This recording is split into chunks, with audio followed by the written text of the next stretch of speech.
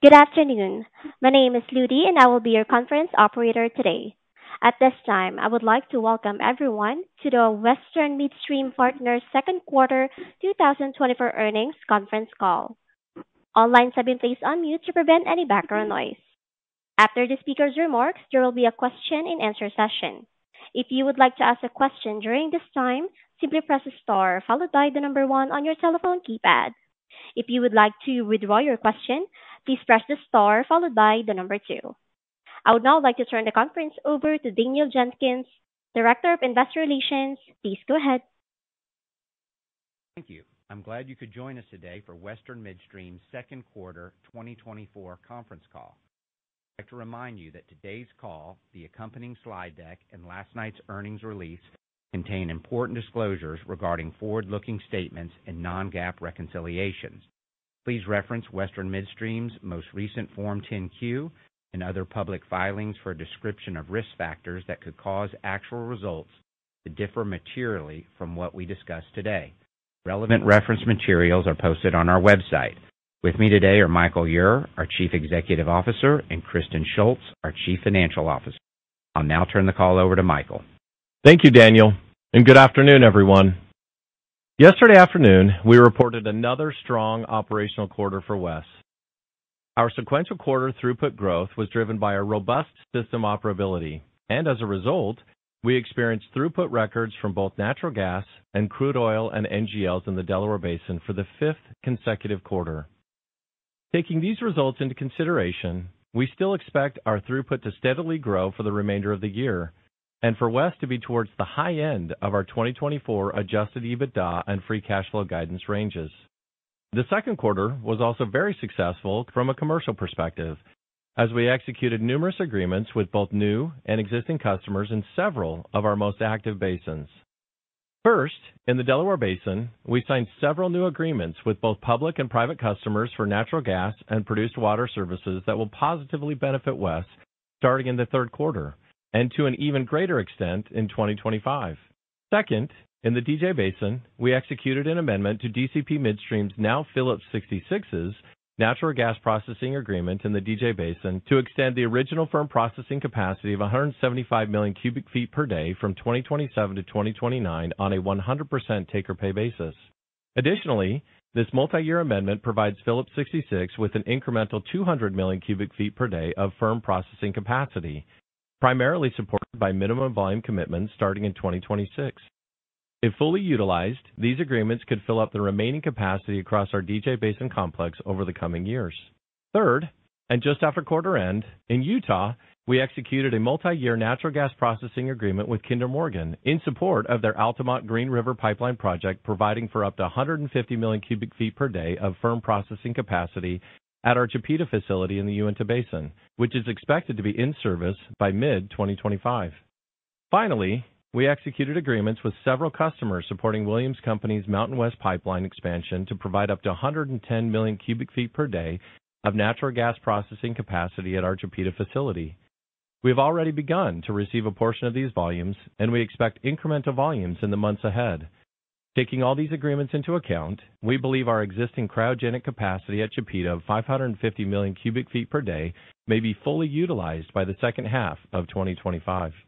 Turning to the balance sheet, the sale of non-core assets throughout the first quarter and early in the second quarter enabled us to achieve our trailing 12-month net leverage ratio threshold of 3 times earlier than anticipated. In this leverage environment, we will continue to look for the most efficient ways to allocate capital to generate the best returns for our unit holders over time. Those options include investing capital to prudently expand the business. In order to bring more throughput onto our systems, we will continue to allocate capital to organic growth projects that grow volumes and meet our strict returns thresholds, with the goal of driving adjusted EBITDA and free cash flow higher and enhancing our return on assets over time. Second, allocating capital towards accretive M&A. We continue to evaluate strategic opportunities that will ultimately enhance the value of our existing asset base, such as the Meritage Midstream acquisition that closed in the fourth quarter of 2023. And finally, increasing the base distribution. As our business grows and we generate incremental free cash flow, management and the board will continue to look at opportunities to grow the base distribution in line with the overall growth in our business.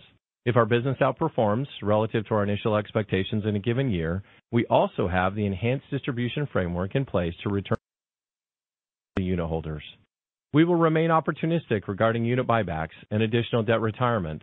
However, based on current market conditions and our net leverage ratio of 3 times, we do not expect these options to be the most efficient ways to allocate capital.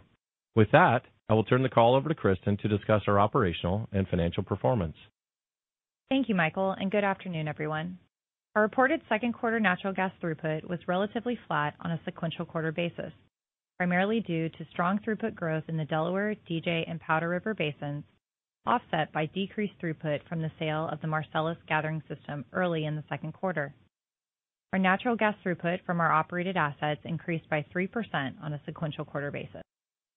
While our reported crude oil and NGL throughput declined by 9% on a sequential quarter basis as a result of equity investment divestitures completed during the first quarter, our crude oil and NGL throughput from our operated assets increased by 6% on a sequential quarter basis due to strong throughput growth in the Delaware, DJ, and Powder River basins.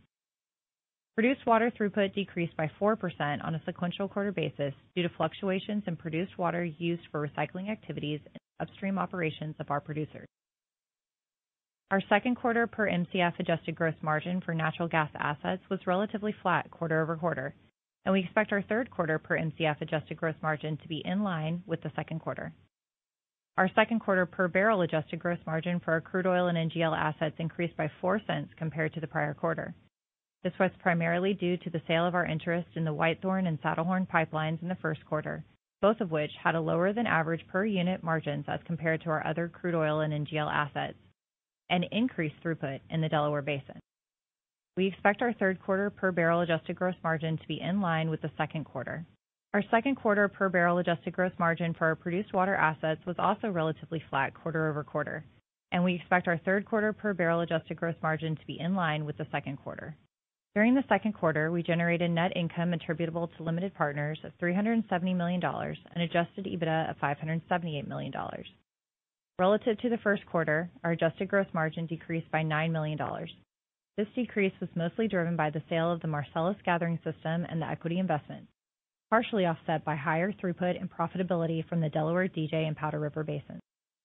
Our adjusted EBITDA decreased sequentially by 5% or $30 million due to the decrease in adjusted gross margin that I just mentioned, increased operation and maintenance expense, and more normalized property and other taxes.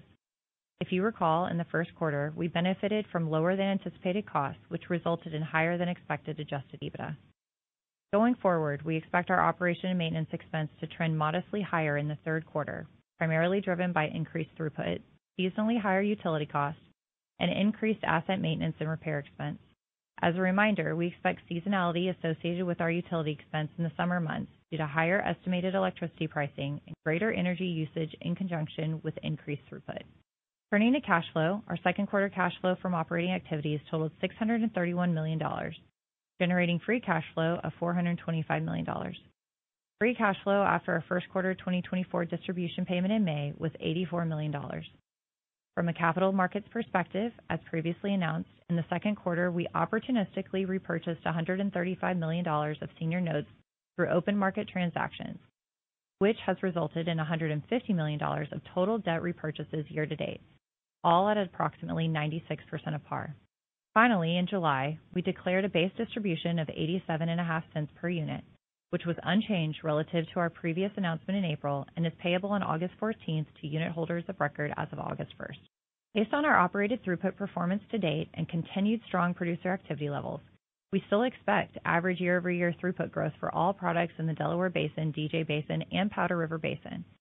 We still expect our portfolio-wide average year-over-year throughput to increase by mid to upper teens % for natural gas, low teens % for crude oil and NGLs, and mid to upper teens % for produced water.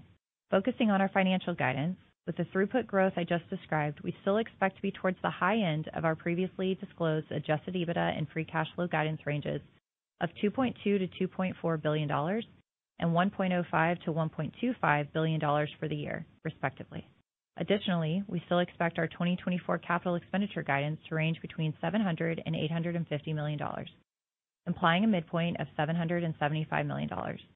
We continue to expect just over 80% of our capital budget to be spent in the Delaware Basin, the majority of which is expansion capital for the North Loving plant construction and additional system expansion to facilitate continued throughput growth. As previously mentioned, we expect to allocate incremental capital to the Powder River, DJ, and Uinta basins to facilitate throughput growth over the next 18 months. In the Powder River Basin, several existing customers plan to accelerate completion activities as we exit 2024. Thus, we are allocating incremental capital in 2024 and 2025 to expand existing compression facilities and to account for incremental well connects. In the DJ Basin, we expect to invest incremental capital in 2025 to support the new and extended agreements with Phillips 66. And in the Uinta Basin, based on our commercial success connecting Kinder Morgan's Altamont pipeline and with the shippers on Williams Mountain West pipeline expansion, we are allocating incremental capital, predominantly in 2025, to expand pipeline connections, increase existing compression capacity, and to expand crude oil stabilization capacity at the facility. Our full-year base distribution guidance of at least $3.20 per unit remains unchanged. We will continue to evaluate the base distribution on a quarterly basis, influenced by the health and growth trajectory of our business. As a reminder, any potential enhanced distribution payment in 2025 will be based on our full-year 2024 financial performance, governed by our year-end 2024 leverage threshold of 3 times and subject to the board's discretion. I'll now turn the call back over to Michael. Thank you, Kristen. I would like to highlight that we will be releasing our annual sustainability report in the coming weeks, which will detail our 2023 sustainability accomplishments. This report highlights our successful attainment of our 2023 sustainability goals, which included targeting and implementing systems and processes to monitor our GHG emissions, safety culture, and community volunteering efforts, as well as additional details on all of our environmental, social, and governance practices.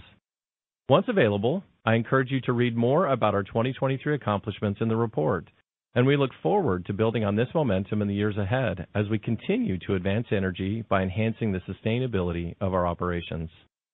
Before we open it up for Q&A, I would like to highlight a few key points and reiterate why WES remains a differentiated and attractive investment opportunity. Since becoming a standalone organization, we have worked hard to grow the business while greatly improving the financial position of the partnership.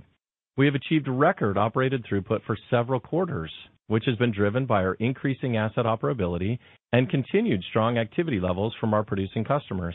These strong throughput numbers are expected to result in record adjusted EBITDA and free cash flow this year, and these improving trends over the past few years have put us in a position to reduce leverage and to return even more capital to stakeholders. We did this while maintaining strict returns thresholds for expansion capital spending, which drove increases in return on assets to upper double-digit territory compared to an average of approximately 13% for our midstream peers. We accomplished all of this while paying approximately $3.5 billion in base and enhanced distributions, reducing $943 million of net debt, and repurchasing just over $1.1 billion of WES units, or approximately 15% of the unaffected unit count, all since early 2020.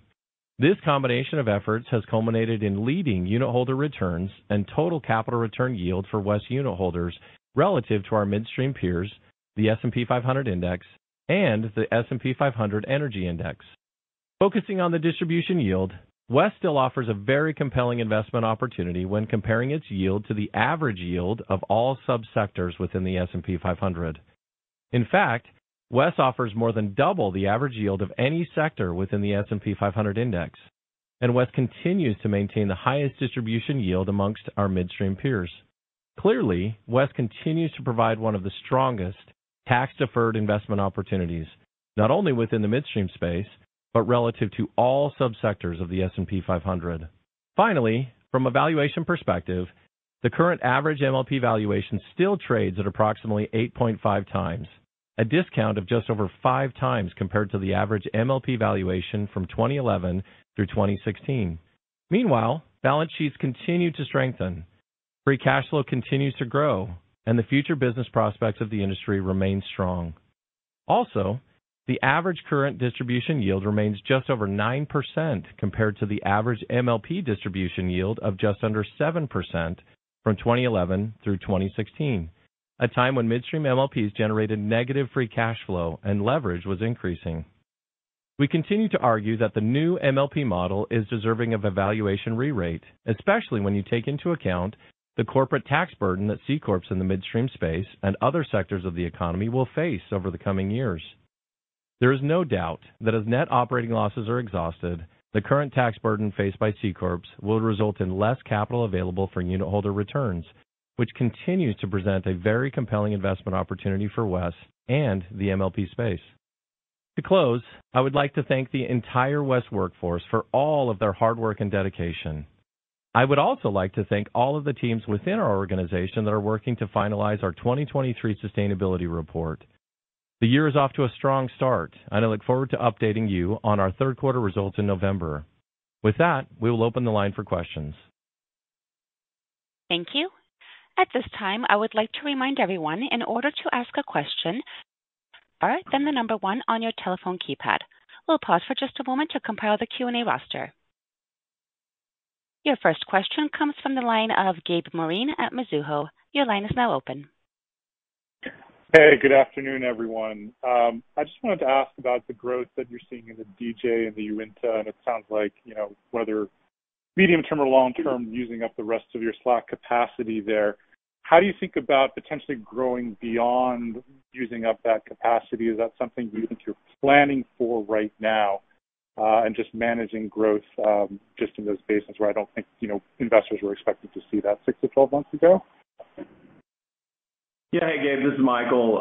We're incredibly excited about the new volumes that we're expecting to come onto the system, both in the DJ and the Uinta basins. We were always big believers in those basins, historically, and definitely feel that way today.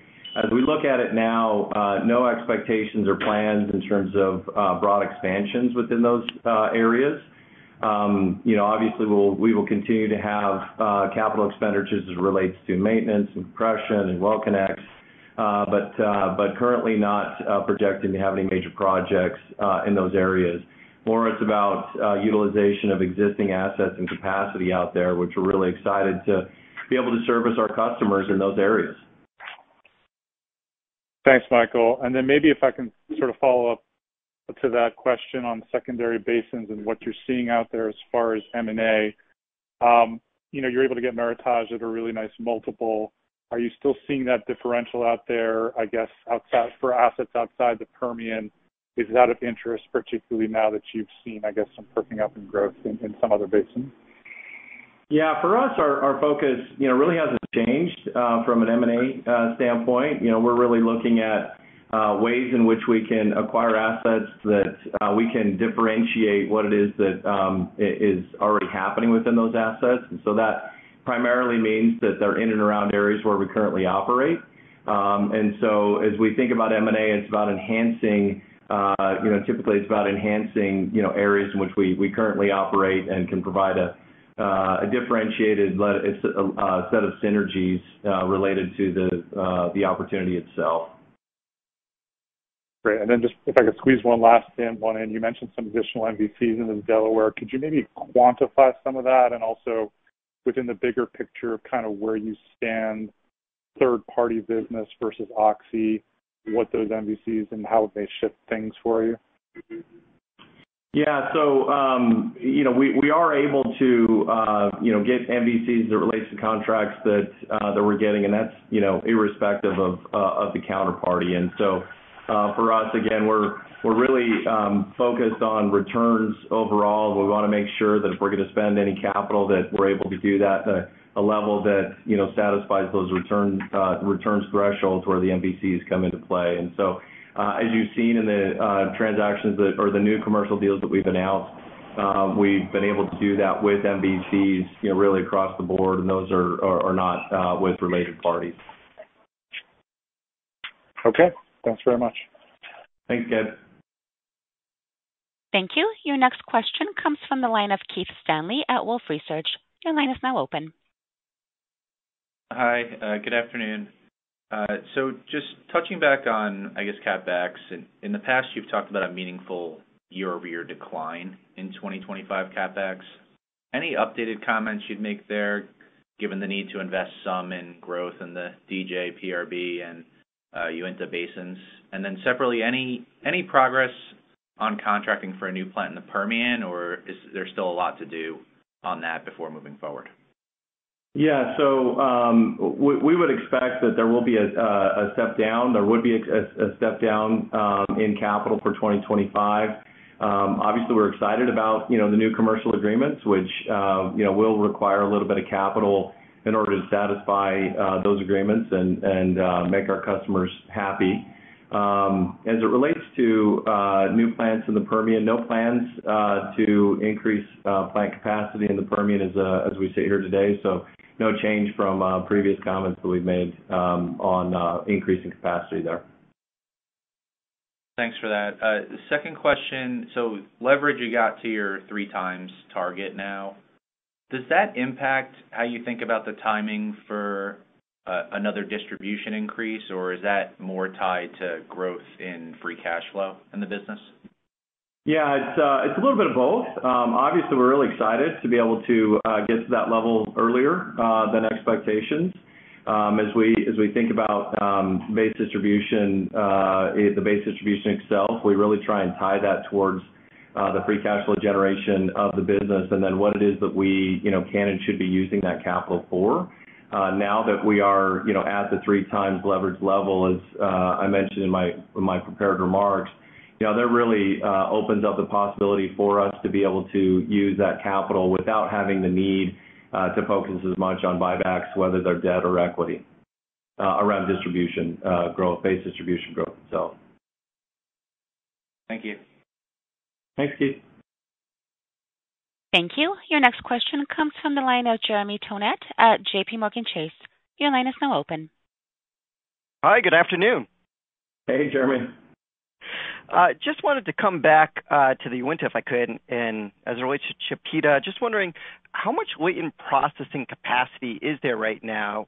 Just trying to think through, I guess, how runway there is, how much runway there is before there would need to be more investment. We do have sufficient capacity as it relates today to be able to satisfy all of the needs with these incremental new commercial agreements that we've been able to achieve. So wouldn't expect that would require any plant expansion to be able to satisfy that growth that we're expecting and have contracted to bring onto the system. Got it. That's helpful. And then you listed a string of commercial wins here, and just kind of curious how capital intensive, I guess, these initiatives are, or is this just kind of very accretive, filling up open capacity for the most part? Yeah, highly accretive from that standpoint. There is some capital, but it's far more limited capital to be able to satisfy these commercial agreements. So we're really excited to be able to utilize some of the latent capacity that we had in those areas. Like I said, we were always believers that those volumes would come, and now we're seeing some of that progress. We're really happy with the operational efficiencies that we've been able to drive, and obviously focus on our customers, which is why we believe in part these new deals were able to come onto the system. So, but for the most part, highly accretive, minimal capital to be able to satisfy these new agreements. Got it. Very helpful. And just last one, if I could, real quick here. I mean, we haven't seen, I can't recall this number of, commercial wins in one quarter. Anything that kind of fed into it now? Do you see more opportunities like this? Just trying to get a better view of the backdrop here. It comes a little bit in waves. Obviously the team, I can tell you, is as energized now as they've ever been about getting new transactions coming online. I would say that the hope is that you can sort of replicate some of these successes every quarter, but as it happens, the transactions themselves take some time to bring onto our system. So again, a lot of energy around it, a lot of excitement. We have a phenomenal commercial team that's out there trying to look for transactions all the time, but I certainly wouldn't expect this number of commercial deals every quarter. I would hope for it, but we shouldn't expect that. Got it. That's helpful. I'll leave it there. Thanks. Thanks, Jeremy. Thank you. Next question comes from the line of Spiro Dounis at Citi. Your line is now open. Thanks. Thanks, operator. Afternoon, team. Just wanted to start maybe with the DJ, if we could. I guess as we understand it, Oxy's been pretty active there so far this year. But I think is the way it works with the MVCs, we're maybe not seeing it show up on your side as much. And so I guess I'm just curious, any sense how close you are to seeing the torque from that volume ramp?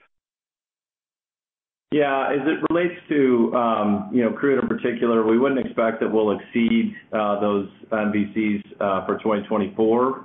But to your point, they've been active out there. They've seen some incredibly positive results. That's part of the reason why we're seeing, some of the real overperformance there in addition to the new commercial agreements. But in particular, as it relates to the oil side, still below MVC levels expectations out through 2024. Got it. Okay, so we'll wait on that one. Second question, just going to the guidance, and sorry if I'm splitting hairs there a little bit, but you reaffirmed the top end of the range again, and it would seem as though some of these new agreements that you signed do have a benefit for 2024. So I guess I'm just curious, were these agreements contemplated in that guide and getting to that top end, or does this actually create a scenario where maybe you outperform the high end? Yeah, these will have some impact in 2024, but actually the vast majority of the impact is in future periods. And so while they're incremental, hadn't been planned within our forecasts, really doesn't change where we sit as it relates to the guidance on a quarter-on-quarter basis. What it really does, though, is it gives us some really strong tailwinds as it relates to future periods, particularly in assets that we had some latent capacity out there. So really excited about what it does for us in future periods with less of an impact in 2024. Got it. I'll leave it there. Thanks, Michael. Thanks, Spiro. Thank you. The next question comes from the line of Manav Gupta at UBS. Your line is now open. Good afternoon. I basically wanted to discuss the agreements you're doing with PSX. Looks like you amended an agreement with DCP, which is now PSX, and then looks like there is additionality there, incremental volumes coming probably in 2026. So can you talk about, the opportunities as DCP, PSX, and PSXP have all become PSX? Are there more opportunities to do business with this company? Yeah, so actually this is, we're really proud of the relationship that we've had historically with both DCP as well as P66. So I would say that this relationship has been something that we've had really for a long time. In fact, the extension of one of these agreements is one that we entered into about 5 years ago. And so I haven't really seen, or I wouldn't attribute, any of these new agreements to a changeover in ownership. It's just been a strong relationship we've had for some time. Perfect. And how should we think about volumes and margins that, Mentone 3 is in service, and how is the ramp at North Loving plant looking like? Thank you. Yeah, North Loving still expecting to be on time and on budget for Q1 2025. As we look to margins, for the third quarter, we would expect margins for the third quarter to be relatively in line with the second quarter. Thank you. Thank you. The next question comes from the line of Neel Mitra at Bank of America. Your line is now open. Hi, thanks for taking my question. I wanted to understand the processing needs past North Loving. Understand there's a lot of interruptible volumes that you're offloading there. So when you think about offloading versus processing needs, could you maybe quantify how much capacity you have for offloads or timing of when those contracts end? And then would you build a new processing plant if you had enough interruptible volumes that you think it could underwrite the plant? Yeah, thanks, Neil. Good question. So the way that we think about interruptible volumes, generally speaking, is that if we don't have existing capacity available, then that's when we'll try and use offloads to take some of that interruptible volume. When it is that we do receive commitments, that's when we try and tie our long-term capital with the long-term commitment of our customers, and that helps us get more comfortable with the investment itself. As we sit here today, we do have, some offloads, and, that's really bridging those interruptible volumes to when we get North Loving online. Once North Loving comes online, then we'll bring those, onto our system. I guess it depends a little bit in degrees and confidence level on the interruptible side. If we had, significant excess interruptible volumes that would justify a plant under the conservative assumptions that we might apply to those volumes coming through our system, then it could justify it. But historically, that's not been the way that we've done it. We've done it more to align our long-term capital with the long-term commitments of our customers. Okay, perfect. Thanks for the answer.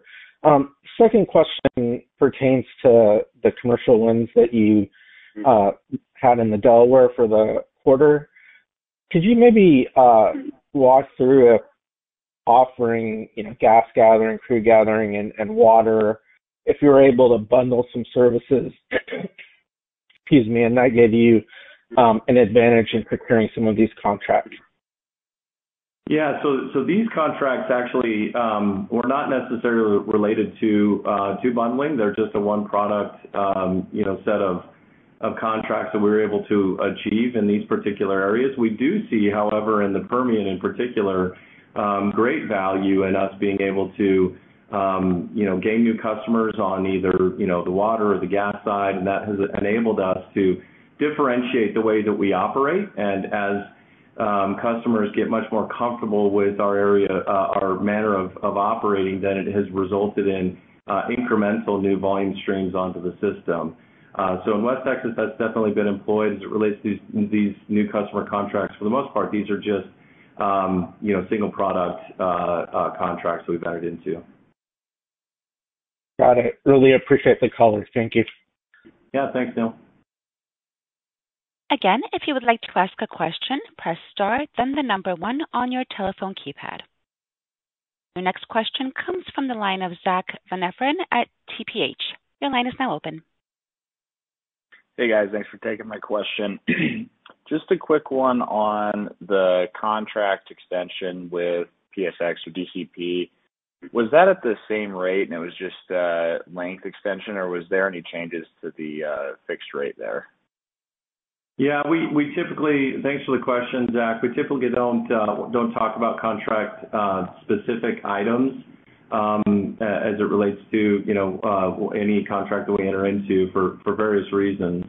What I would say though is that, again, this highlights the wonderful partnership that we have with them. We think a lot of them overall, and obviously this series of agreements highlights the strong manner in which we've been able to work together. Gotcha. That makes sense. And then maybe a bit of a hypothetical one here, but on M&A, with PSX going through a bit of a transition, if those DCP assets were ever to hit the market, would that be too high of a concentration in the DJ as far as FTC risk, or do you think that's something that they would allow? Obviously, very hypothetical, but just looking at location and opportunity and how much contracts you already have with them. Very hypothetical, but very specific, Zach. I can't actually comment on any, specific transaction, hypothetical or otherwise. As it relates to M&A, I just reiterate, kind of what our position is, which is, we're looking for ways that we can, add some accretive opportunities to us to continue to, emphasize what it is that we believe that we do differently from a customer service standpoint, and allow those types of transactions to enhance the returns to the enterprise, which we've been really focused on, from the very beginning of becoming a standalone enterprise. Perfect. I appreciate that. Thanks, guys. Thank you. Thank you. There are no further questions at this time. Mr. Orr, I turn the call back over to you. Thank you very much. Thanks, everyone, for joining. This marks the 5-year anniversary of my appointment to this role. I'm so proud of what this organization has been able to achieve, the incredible benefits and abilities that we've been able to demonstrate to the market, the debt reduction, the repurchase of units, the increase in the distribution, the new customer wins, our focus on our customer has been remarkable overall. I'd like to also congratulate Danny Holderman on the appointment as Chief Operating Officer.